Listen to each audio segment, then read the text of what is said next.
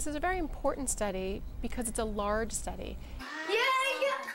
For the first time, scientists are piecing together clues between autism and siblings. In a groundbreaking new study, researchers found children born less than 2 years after their siblings were more likely to be diagnosed with autism than children born farther apart. Well, the study basically showed that there's high risk associated with the birth of a second child for autism if the child is conceived less than 12 months from the birth of the first child, the older sibling. More than 600,000 pairs of siblings from California were studied, belonging to parents of various ages.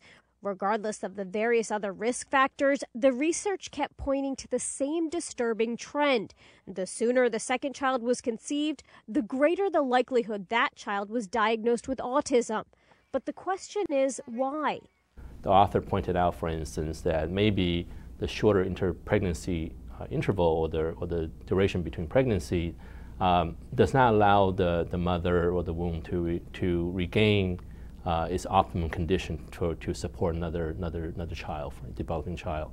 I'm particularly excited about the results of this study because I think so many parents want to know what they can do to help reduce the chance that their child will become affected with autism. But as promising as the new research is, doctors are quick to emphasize this is just a preliminary study. The results will have to be replicated before the findings can be taken as fact. This is a preliminary study. It's the first of its kind. So we're not at the point yet where parents should be changing their behavior based on this single study.